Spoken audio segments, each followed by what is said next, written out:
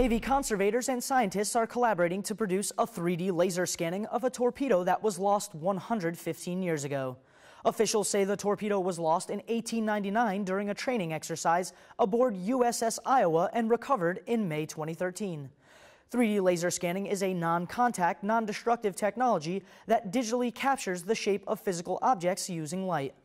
The scan will capture the torpedo's exact size and shape into a computer as a digital 3D representation.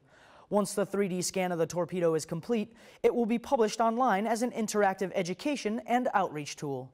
For news and more information on the 3D scan of the lost torpedo, visit the Naval History and Heritage Command website. From the Defense Media Activity, I'm Petty Officer Tony Rosa.